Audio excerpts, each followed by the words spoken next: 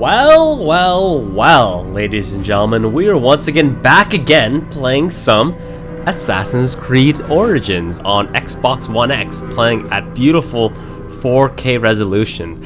If you guys didn't catch my first kind of preview of early gameplay, I actually did like 4 or 5 episodes about a month ago. This will work perfectly. Whoa, work perfectly. Tell me. Anyways, so yeah, Ubisoft had another preview event, and this is why I think this game is gonna be good, because history has told me that the more preview events that games have, especially with the Assassin's Creed games, it just means the game is gonna be good. The last time that I had this many preview events for any Ubisoft game was Assassin's Creed 4 Black Flag. Damn girl. You, Neb, are young and your legs are strong. Perfect for my needs. A pigeon arrived not long ago. I sent Ruya to fetch it, but she is so unreliable. Probably batting her eyes at the Master of Arms. If I see her... Never mind her. I want my letter. Run up to the pigeon tower and fetch it. All news is important to us these days. All right, Steward. I will see what I can do. My legs be strong because I squat every day. Like one of those Instagram squat chicks. But anyways, so yeah, I really do think that this is going to be a good game and gonna get the series back kind of on the track. A little bit more on that later. So we have to get the FTC bullshit out of the way, because it's just the world we live in today. With after the whole CS:GO Lotto thing, everyone's really anal about this. So the event was held in San Francisco about 3 weeks ago. It was a long time ago. Seems like ages ago. And Ubisoft provided my flight and accommodations for a one-night stay. They are not paying me to make this video. I'm not getting paid. This is like the border of the demo. As you can see by that black wall, there's not Eva behind it. That's just the border. And this is new right here too. This is something really cool. I just pressed this. I was trying to figure out the controls, and there's actually a day and night cycle now. So you can choose to play the majority of the side missions or the missions. I don't think any of the main missions, because they need to take place during a specific time. But don't quote me on that. But you can swap through the day and night cycle. It's an ability that you'll get to see a little bit later. And as you can see right here, this time around, I'm actually able to show you guys the majority of the menu. The last preview session that I played, I had to edit out the map. I had to edit out all the inventory stuff, the quest lines, and everything. This video should flow a little bit more smoothly, just because they released a little bit of the restrictions of everything. As you can see the map right here. So yeah, I'm not getting paid any sort of way to make this video. I'm allowed to say exactly what I want, my real true life impressions of it. And I wouldn't honestly have it any other way, to be honest with you, because I think that's the best policy when you're doing an early game preview. I've done them before, and they just don't, the videos don't turn out very natural, because you have to send them in for like review and everything, and they want you to say something else or say something a little bit different. It's just it's just a headache. So I love being able just to say what I want. I could tell you this game's absolutely garbage and you shouldn't buy it, but I'm not going to tell you that, because I actually do think, like back on the train that I was talking about a little bit earlier, this is going to be a really good game, because they're confident with it, which is... What has upset them? Ubisoft seems to be very confident in this game, and that's shown by the fact that they're allowing all these early preview sessions. And this one was actually the longest one they've ever offered. I actually got to play over 4 hours of the game, and I say that kind of loosely, because they literally had to pry me off the recording station, because I was the first session of the day, and there's another one after. I'm trying to practice and try to remember the controls here, and I literally stayed until they actually said, you have to get off now, we're prying you off. They're first nice about it, and then they're like, okay, you have to get off now. So I played probably 4.5 hours of the game, and that's a huge chunk of a game, and exploring everything and just getting a general feel of it. So for this session, we got to play one main mission. I can show you the first half of the main mission. I can't show you the second half because it's held back by embargo. But where's the body? I am able to show you guys a shit ton of world exploration as well as pretty meaningful side quests in my personal opinion. So yeah, it was a time well spent, and I definitely tried to make the most of it. So right here I was trying to remember how to activate the pseudo detective eagle vision. That's not really eagle vision anymore. An ill omen. How did that charcoal get spilled? Which I think is a good choice. It kind of... Detective Vision was cool, Eagle Vision was cool for the very first time, but I think it's a really outdated system now. Making the entire screen change is not my cup of tea, and random backflip into a hay barrel, because I'm a baller. So, yeah, I'm really glad that they decided to tone it down a bit. It was probably one of my main criticisms from Watch Dogs 2. When someone went over it. The tech vision was just way too in your face. So still fresh. These types of investigations you're gonna find a couple times throughout the entire demo that I played. It's basically you have in order to you have the gold ones, which will give you the most investigation process, and then the white ones will still give you investigation progress as well, but it'll just be a little bit slower. And then these ones are marked off for items. Okay, so for this first part 1 of this gameplay session, I always like to have themes for each one of these preview videos where I try to nail a specific point or reinforce what I'm trying to translate to you guys in this video of my general impressions. For this one, we're gonna go big.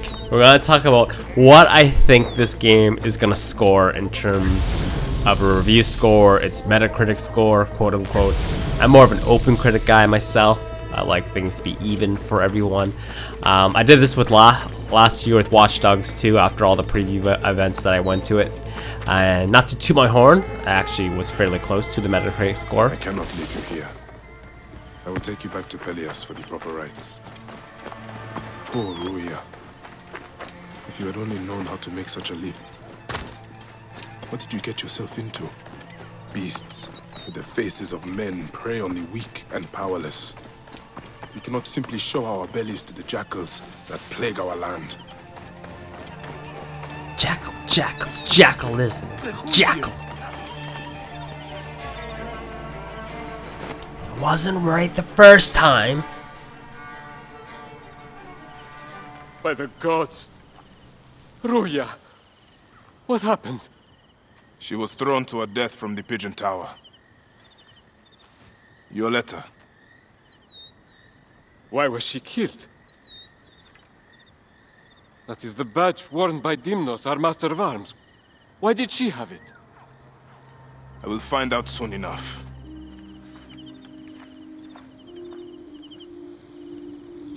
Poor, poor girl. May you walk in the field of Reen. Yeesh, it's hard to stay on track and keep your thoughts in order when you have to shut up every time someone needs to talk for long periods of time. So what we're gonna encounter right now is we're gonna go beat up the Master of Arms because he's a dick. I'm looking for Ruia.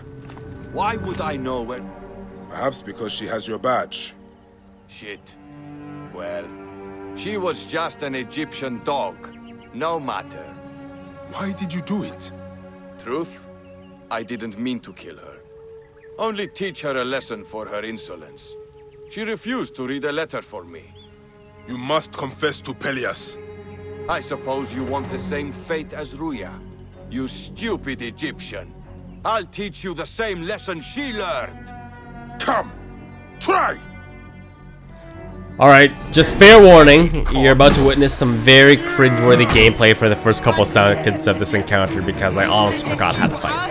It's just had like a moment where I forgot how to fight between the last preview session and this gameplay session.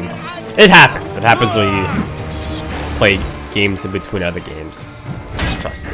Anyways, I'm not going to talk too much about the combat gameplay because I'm probably going to give you guys an updated impressions of that. And once again, that dedicated video. I kind of want to stay on track of what I think of telling you guys what overall how good this game's gonna be, because that's probably the most important thing that you guys are interested in. And in terms of a review score, I think that this game will score in the high 8s. It will not probably reach a 9, mainly because first there are a lot of that was savage as fuck. Damn, this is the first time I'm rewatching this gameplay. Letter he mentioned. First off, I don't think it's a 9, in my personal opinion, anything above a 9.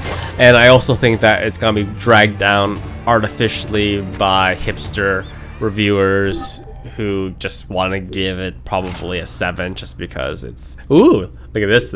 This is the inventory screen that I had to edit out last time for you guys.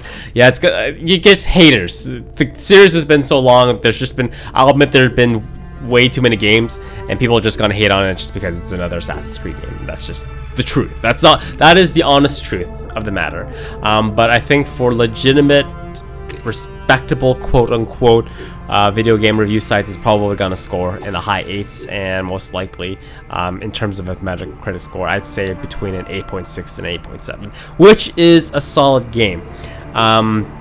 Could it be improved on? Absolutely. There's stuff that when I played it, I noticed right away. I personally would have tweaked just a little bit more. But I've had this conversation with a lot of people in the industry, both amateur people like myself as well as professional media, quote unquote. And it's just video games are a business. And in terms of, let's just get through here. Was it Dimnos? Yes. He killed Ruia out of base cruelty. And he died because he thought I was also less than a person. What a senseless tragedy. She was a smart girl with a good heart. I like the HUD in this game. Every time you complete a mission or you level up, your like screen explodes with gold. It's kind of like Destiny 2-esque when you hit like a bright engram or you level up, your entire screen just blows up. But yeah, what I was saying is my conversations with video game people in the industry. What we have to realize is, despite the fact that we all hold our favorite franchises near and dear to our heart, very close to the chest, the video game industry is a business. It's exactly that, an industry. And I had the same issues and I had the same kind of mental breakdown a little bit earlier this year with the release of Mass Effect Andromeda. That game was pretty much doomed to fail right off the bat. It was made by like D-level BioWare, and the A team from BioWare is currently working on Anthem, and that game is just, it was doomed to fail right at the beginning. And I was a huge fan of the series, and it just made me extremely sad, and I think that translated through my review of the game. And it's just Auntie, you will just make the hippos excited, or call the bandits back. Is that him? No, not Makitra. Neb, you look strong and carry yourself without fear. Can you help a poor farmer? Your friend was killed by a hippo. Yes. The beast rampage slaughtered many. Yesterday, we were attacked by bandits. In their wake, they disturbed these hippos and drove them into our fields. The gods seem content to peace on us. We cannot harvest the crops, nor can we put the dead to rest with the hippos in our fields. Let me help you collect the dead. We about to play Hungry Hungry Hippos, boys and girls. So the whole point of this side quest is, this part anyways, you have to find the dead bodies of, I don't know why those guys just decided to have a fight. You need to find the bodies, but this area is kind of infested with savage hippos. Those hippos, man, they put up a much better fight in this game session than they did in my previous episode, where I basically just murdered him in the water. You get a pretty feisty one. Do you know what these side quests, how the side quests are set up in this game? It gave me the feeling of like Horizon Zero Dawn, and like the angle they chose as the people are talking, it just gave me a very Horizon Zero Dawn feel of how the side missions and missions were set up, which was the fantastic game Horizon Zero Dawn was. Now that game was a 9. Back to my original thought, so of money and the video game industry, it's just something you gotta accept. I'll give you guys an example. So Ubisoft could either, from a business perspective, take 6 years to make one Assassin's Creed game that will score 9 and sell pretty good. It will definitely sell if it hits that 9 mark, especially. All the workers will hit their nice bonuses if they get a nice Metacritic score. Or they can take the exact same amount of time, that 6-year span, and make 2 separate games. 2 different Assassin's Creed games, which will just sell a ton more just by volume alone and releasing them separately. It's just the way it is. It's honestly, it's not, I don't like it. I honestly don't like it. I would love for them to really spend a lot of time, and you can't parry a hit by the way. I would love them to take their time and release an amazing game every single time. That Grand Theft Auto quality, you know, where everyone knows that the game is just gonna be amazing. That Rockstar pedigree. But as we know, based on our experiences with Ubisoft, they kind of, the way that Ubisoft approaches it is that it's kind of like Ubisoft approaches video game making in kind of, I guess the best metaphor I can tell you guys is like an assembly line, basically. They have multiple studios all across the world working on different aspects of one single game. Each studio is working on something specific, and nothing is made in one single studio at a time. And that's why when you beat a Ubisoft game, at the very end the credits are like a half-hour long, because they had so many studios kind of with their hands in the pot. The last one, I think. And Mercator not among them. What will I do now? Thank you, Neb. Their souls will now rest in peace. Who is this Meketra your aunt mourns? Our protector. Brave and strong like you, he would chase away fierce animals or the bandits who plague us. I guess there's no one left who can keep us safe. Such a curse upon all of Egypt, it seems. Where do these bandits roost? There is a canyon. I would take you there, but it is far too dangerous. Also, someone must deal with the dead. Of course. I will find it. The bandits are known as the Hungry Great Ones. May the gods protect you. This assembly line of video game making is also why generally anytime you see a new mechanic in one Ubisoft game, it kind of comes into other Ubisoft games as well, such as the drones from Watch Dogs, as well as the Ghost Recon Wildlands, as well as the eagle that flies over above from Far Cry, which also made its way back into this game as well. The tower scenes from the original Assassin's Creed that went into Far Cry 3 and 4. It's just how that's how they do it. Once they invest in something, they make full use of those assets. they really go for it. But that being said, despite the gross amount of recycling at some points and the multiple hands that each game goes through, I personally think probably they are one of the better video game makers in the industry right now, of just constantly pumping out new games at decent quality, not the greatest quality, not industry leading, but definitely not the worst. And I guess that's kind of how I'm gonna wrap it up right here in my general thoughts. This game is gonna be good. I almost truly in my heart, I want to guarantee it, but I can't guarantee it because if I'm wrong, I don't want to sound like a liar.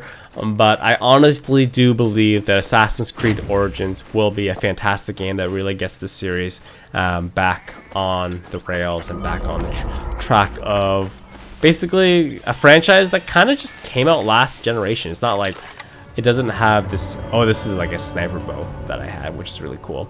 There's different perspectives of how you can shoot a bow. There's the sniper one, there's like a regular bow, there's a quick fire one, and there's like one that you shoot like 5 arrows at the same time. It's really cool. If you, in the respect of video games as a whole, as well as other franchises, this franchise isn't that old, to be honest with you, and there have been a lot of bumps along the way, but at the same time there have been a lot of cool stuff along the way as well. And I think that this one is gonna be a positive in terms of what people think when they think of the Assassin's Creed franchise. So yeah, closing, I think that this game is probably gonna be a mid to high 8. Not a 9, but definitely not a 7. And I don't think there are going to be any groundbreaking bugs or missing textures as we found in Assassin's Creed Syndicate. And there weren't even any load times either that were a problem. So take that, in my opinion, with a grain of salt and for what you want, basically.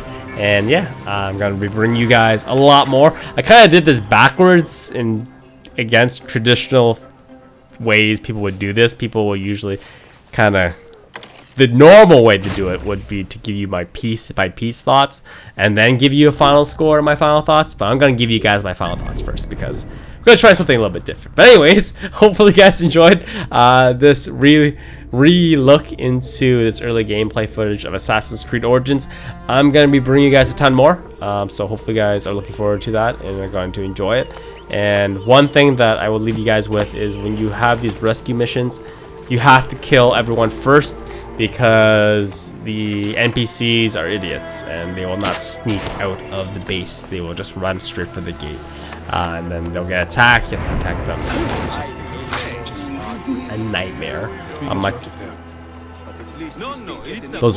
Those white flares are just indicators of that people will see you if you kind of just stay there. It's not any sort of visual glitch. I'm not too keen on it. I kind of wish they would have done a little bit better job because I find it's a little bit distracting, but it is what it is. Anyways, look forward to more Assassin's Creed Origins stuff in the future, very future, near future, and I'll see you guys next time. Right? As always, have a fast day.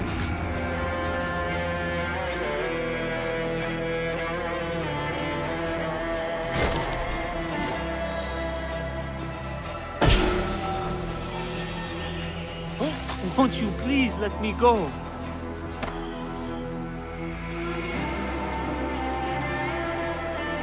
You are a good one. These bandits breed like rats.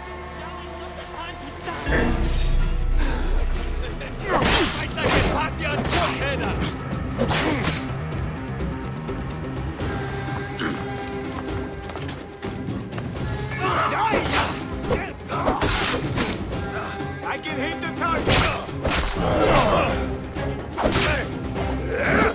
Hey, trouble here! Come on, lads, this way! Thanks be to our victory.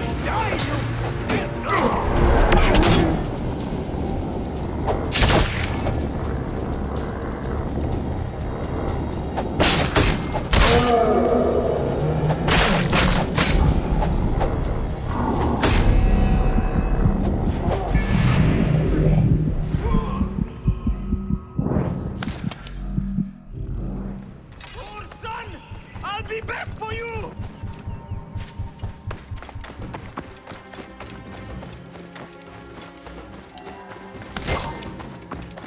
Won't survive without help!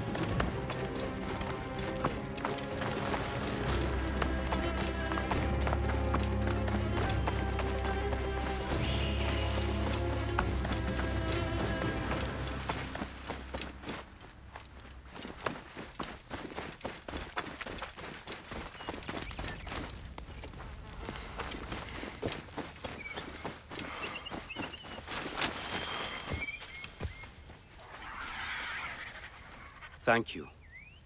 But why did you save me? Your aunt spoke of your desperate straits. I would free any unjust captive, but the plight of a protector is something I cannot ignore. You are a Magi. We are of the same brotherhood. Yes, I must hurry home. The war chief, Fat Homer, took the hungry great ones on a raid. You move like a lion. Would you help me stop them?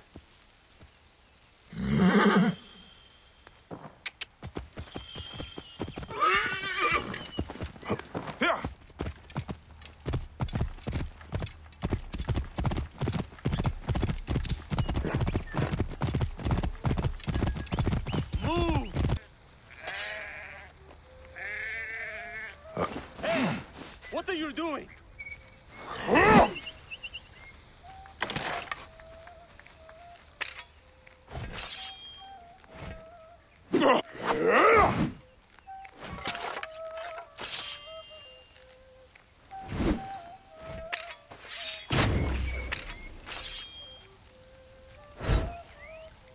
Spawn of Apep! What are you up to?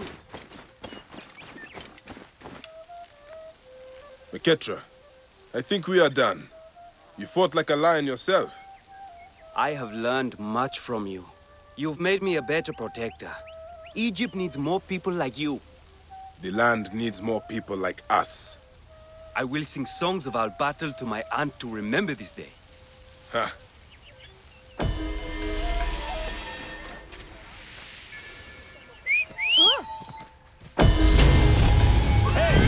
What are you doing?